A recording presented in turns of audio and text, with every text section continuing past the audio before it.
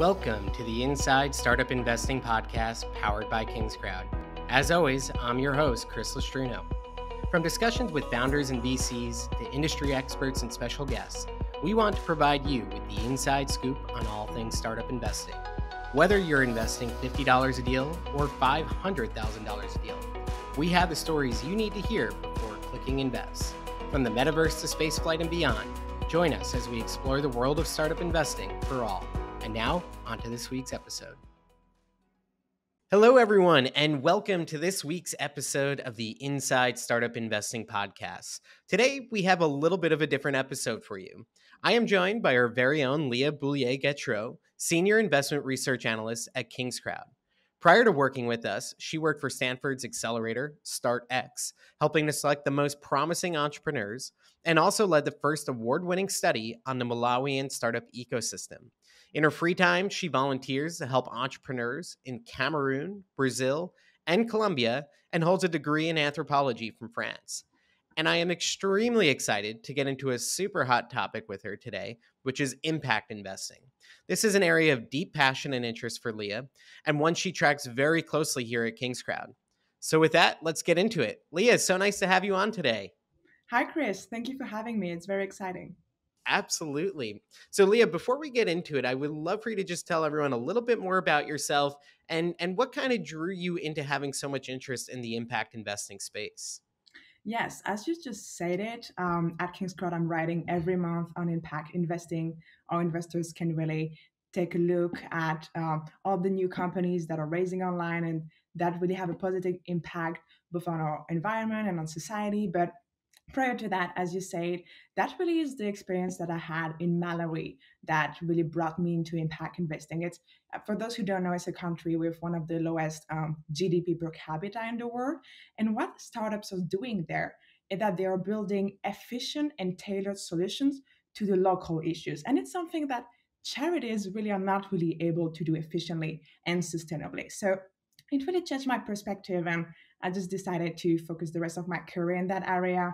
For now, it really has been a lot of fun. It's fascinating, is really to see how the threats and the difficulties that we are facing are just a source of amazing innovation and ideas. So very happy to be continuing that conversation with you. Terrific. And I know that impact investing, it can mean so many things. And frankly, it is a broad category. So let's get into that a little bit. How do you define impact investing? Yes, it's really an investment approach more than anything else. It's really across all asset classes, geographies, all across all industries. And what really matters in impact investing is the intent that investors have. They really want to have a positive impact that is explicit and measurable. It can be impact on social equity, access to housing, access to quality food and water, which is kind of the basic that we need for a society, but it also can be on the protection of the environment, on reducing our greenhouse gases that are responsible for climate change. And it's really important to say that impact investors are looking for a return. They want a return that is comparable to other sectors of investing. It's really not about charity. And it's also different to ESG investment. ESG investment that we mostly find on the public market is more about not doing harm that really impacting. And so investors really want to do good, really want companies that have for their core mission to really solve environmental and social issues. That's really interesting. I like that distinction of ESG is, hey, I'm not doing anything bad. Impact investing is not only am I not doing anything bad, but in fact, I'm doing some real good to push the world forward. I love that. I'd be interested. I know that the IPCC report, and some might not know about that, but have made some of the recommendations that have been made about how to finance and fight climate change. Can we talk about some of the insights that have come out of that report? Yes, for those who don't know, the IPCC is a body of the United Nations that really studies climate change and gives recommendation on how to act. The last conclusion is unfortunately pretty alarming. We don't have much time to really limit the negative impact that we have on the planet. But the good news is that finance and investments can really make a difference. And so this several ways that we can make a difference. The first one is, well, to invest simply into climate related companies and to cut our investment in fossil fuel related companies, organizations, etc. And it's not only about um, increasing the amount of money, but expanding it also to lower income countries, to lower income populations. These are countries that also have an impact, that also are polluting, but don't have really the capital that is necessary to solve the issues. And it's up to us to help them. And same thing, it doesn't mean that we have to give up on the return. Actually, these are countries that are developing at a rate that is way higher than the one we have in Western countries. Climate tech is also growing. And if you kind of want to look at the future, cutting fossil fuel investment makes also sense because we expect in the future regulations that will go against these companies.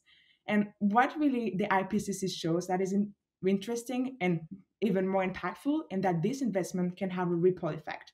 They can really raise awareness in population and in decision makers. And so the question that I was kind of left after reading the report is increasing, yes, but by how much, right? And so there's a few studies out there, and they kind of all agree to say that we have to grow investment to $4 to $5 trillion every year. This is huge, and this is about 6 times what we are doing right now. So there's just no time to wait for it. I'm not as in tune as you are in thinking about some of these underdeveloped countries that are growing at a really rapid rate and do have issues around pollution and what have you. I know a lot of times we think about greenhouse emissions and things like that that are tied to cars and energy. But in some of these developing countries, are there other sources of our climate challenges that you're seeing that need to be solved in countries like that, where maybe the infrastructure of vehicles isn't as large, but they actually have other sources that are causing issues as well? Definitely, as you were saying, vehicles, cars are a huge source of pollution.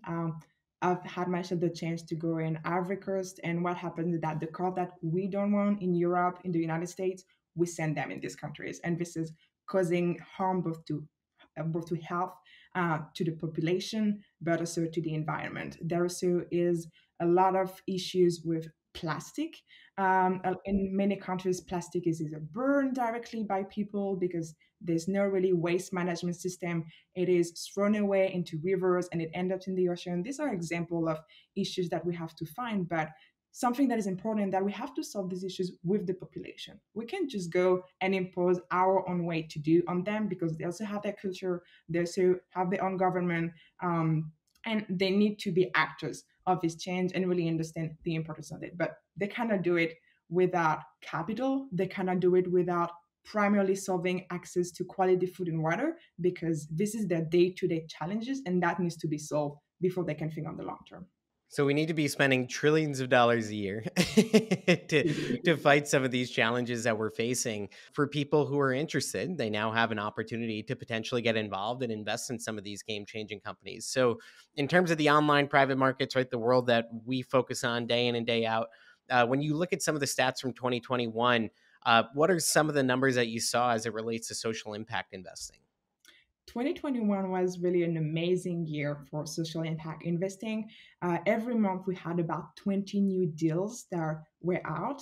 And all the deals actually of the year in impact investing represented about 22%. And what is interesting is that 28% of all the capitals that was invested online went into this deal. So we really see that investors were more interested into impact investing than other deals. Actually, the average check size was of more than $1,000 for social impact investment, while it only was of $880 for other deals. So investors really went into it. That's amazing to see. And in total, we had about close to $100 million that went online into impact investment, and this is twice what we had in 2020. Another amazing thing that we just saw, there's a new platform that arrived on Kingscrowd. It's called Ignite Social Impact, and it's 100% dedicated to social impact. So there's a growing interest, and the data really speaks for itself here. Wow, $100 million, 22% of the total dollars raised went into deals with social impact. I think it does speak to this trend that I think we're all seeing, of people wanting to invest in things that are going to make a difference. And frankly, just the urgency with which we need to do those things. And I always say for people who are not excited about the impact investing space or don't care and are just, hey, I want to make a buck wherever I can, and they would do it in oil and gas just as much as they would in clean tech. It's like there is a lot of money to be made here. This is actually a transformational period where you can do exceptionally well while helping to solve some of the planet's major issues. And speaking of those issues, I'd really like to hear from you. What are some of the areas that you're most excited about in terms of impact investing? Yes. Just to go back on the previous answer, if that wasn't really clear, the 100 million are actually 28% of all the money that was investing in impact investing. So it's it's really huge. In terms of areas, I'm really excited about sustainable energy. We see a lot of solar companies out there. It's actually an area that is pretty mature, but there's also a lot of high tech development that are being made, whether in green hydrogen, fusion nuclear energy, and these are things that are really crucial to fight climate change, and entrepreneurs are on it. Another thing that I really like is the food and agriculture area because it's a critical one to reduce greenhouse gas emissions. Sometimes it's quite overlooked by investors. Reforestry, for example, is kind of overlooked sometimes, but it can be impactful. It could also bring returns, and there is a few companies that are targeting that point. And lastly, when we're talking about low income population, low income countries, it's also an area that I try to look at. These companies don't have to be environmental focused if they are operating in lower income countries. They can just bring help by, for example, giving finance tools to populations. It really can be simple things that can help this population, and this is what is exciting about it. That is one of the things that I've kind of learned over the years. I'm definitely guilty of being a meat eater, but seeing how much methane that does produce, and it actually can be quite detrimental and almost as impactful and negative as the cars that we drive. And I had no idea. So seeing some of this, agriculture technology, even things like Beyond an Impossible Burger, where you go, you know what, if this can help push us in the direction of producing less meat, which does really lead to these elevated levels of methane and putting gases into the atmosphere that can be very negative. That's so interesting, and it's not something that you necessarily think of because you think of it as food. Well, it's something that grows. How could it's not man-made? It's not manufactured. So why is this bad? But it is pretty incredible to see what a negative impact that can have. It's great that you talk about Beyond because Beyond actually started raising online. Before the IPO in 2018, they raised about $5 million online, and then they went on this incredible IPO in 2019. So Beyond is a good example. Yeah, that's a great point. They were on our crowd back in the day, and you could have gotten into Beyond when it was very much not worth billions and billions of dollars. It might have been worth tens of millions at the time. Would love to hear from you. Couple of example of companies that you're excited about, kind of in this impact investing space. Yes, these are mostly companies that are raising right now that we are seeing. I've seen, for example, Jewel Case arriving back in November. They are doing stackable portable batteries that can also be charged through solar panels. And what I really like about this company is that back in November, it was really mostly for homeowners and music festivals. Right now, they got into electric vehicle charging, and they really have demonstrated that it can expand their market tremendously. That's something that I really like. If we go back to the food and agriculture sector, I really like Hempitecture. They are close to raising $5 million right now. And what they do is that they use hemp to produce insulation panels. So not only do they stock carbon in insulation panel, but they also really help reduce housing energy consumption. And that is a critical sector. Um, Finally, there's a company that we also featured 1 or 2 months ago on our article is Bose Bikes. Bose Bike is bringing safe electrical scooters into equity zones. So not only they are bringing sustainable transportation, but also they are bringing it to people that have lower income and that usually are kind of left on the side by traditional electric scooter companies. So they are kind of having two amazing impact at the same time. Wow, and where can that company be found for investment? It can be found on King's Crowd. And then, do you know what platform they're raising on?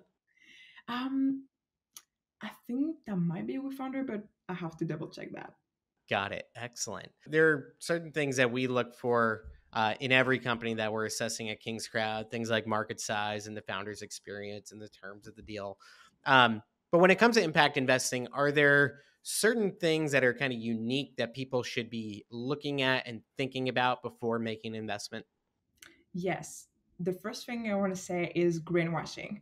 There's several companies out there that are using a lot of green on their platform and the word sustainable several times, but investors really dig a bit and ask themselves questions on the impact. They can figure out that they actually have more negative impact than a positive impact, whether on that on the environment or in the society.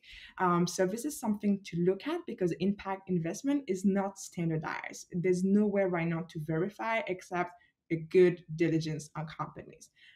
Investors also have to look at the cost of the product that are offered by these companies. Often the cost is more expensive than other products, and that can be okay because consumers really have told us that they're willing to pay more for sustainable products, but that still can be on the long term a drawback on the market. Another thing investors have to look at is the risk.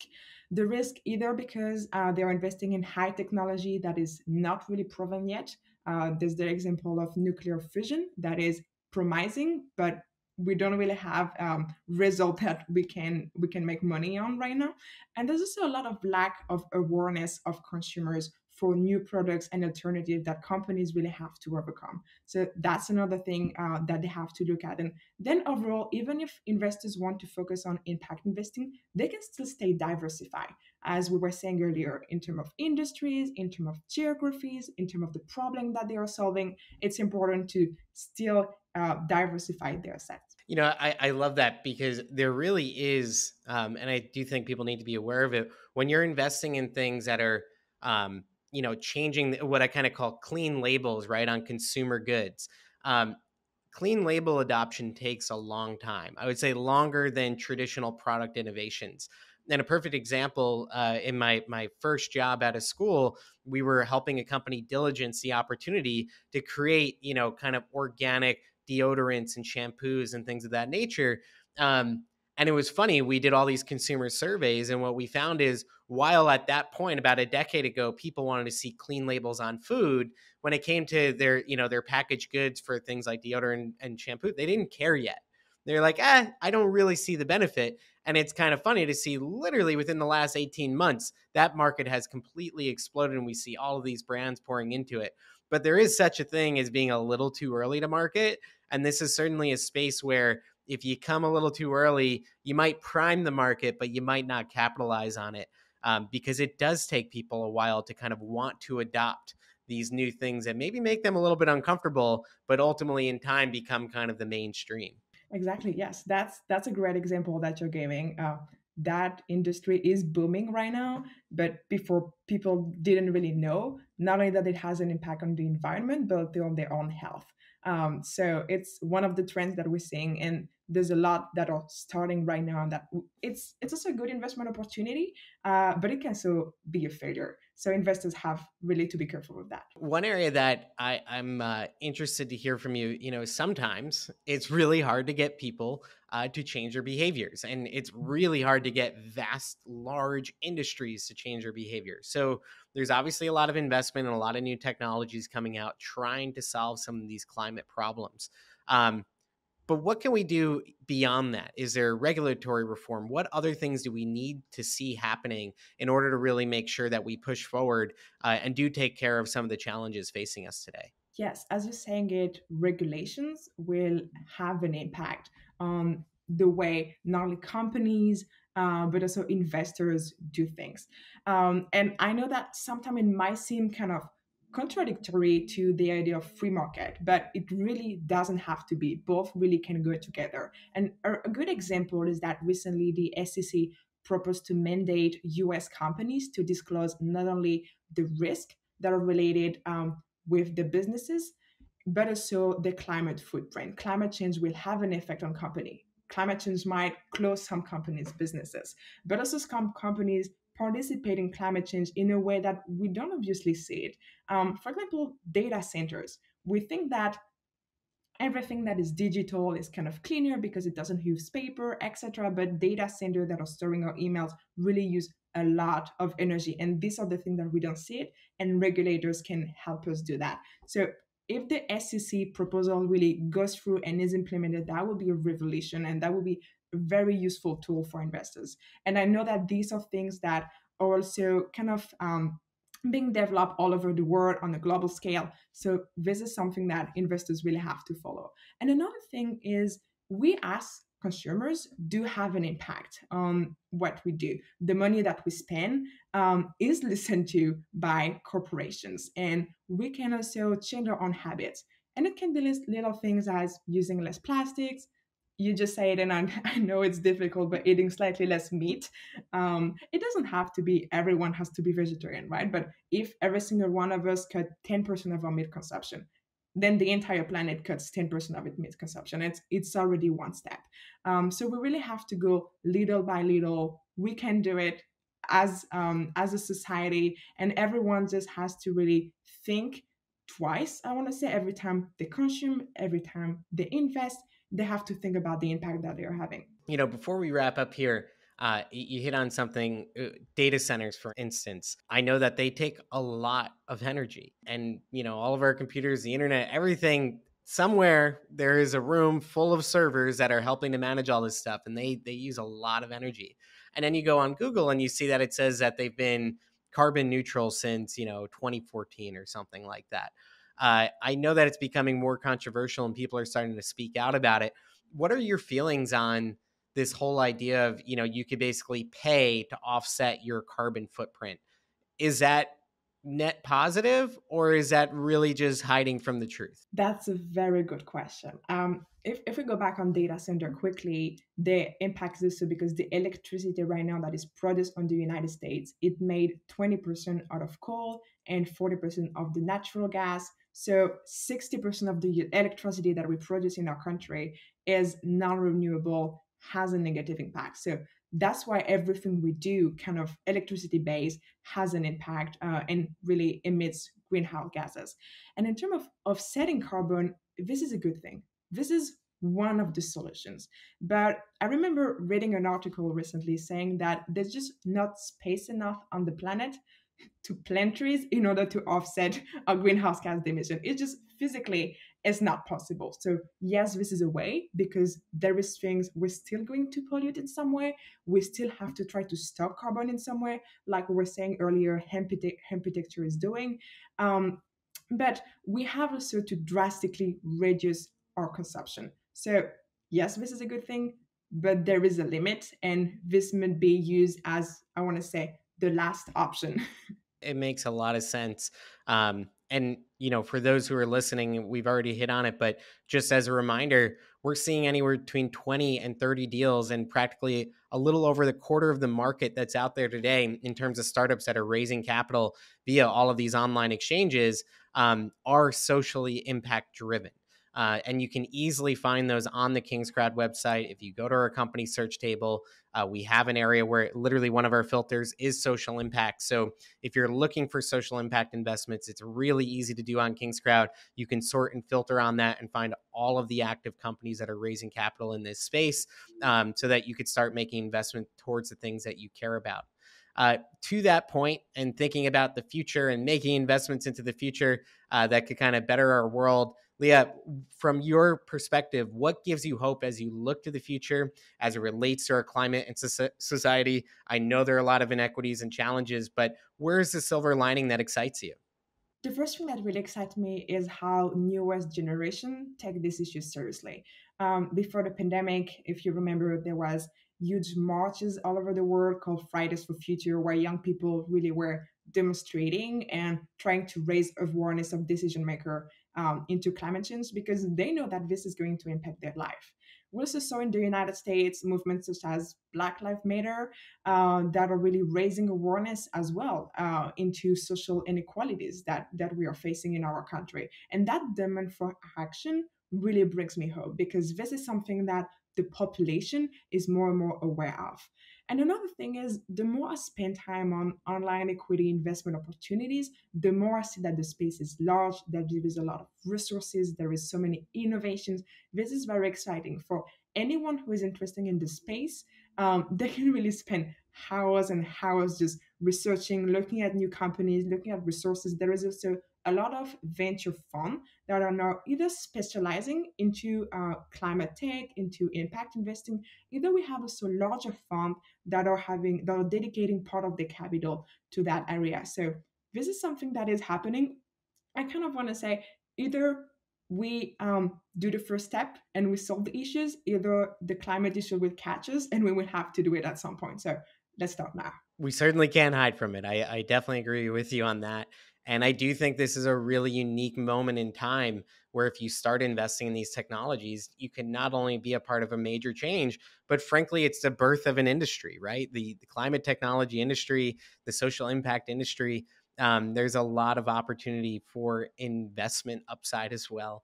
I think it's a really, really exciting space. And thank you so much for your insights today, Lea. It's been a lot of fun. Thank you for bringing the topic. It's very important and it's also exciting. Wonderful. Well, thank you so much, everyone, and have a wonderful day. Thanks for listening.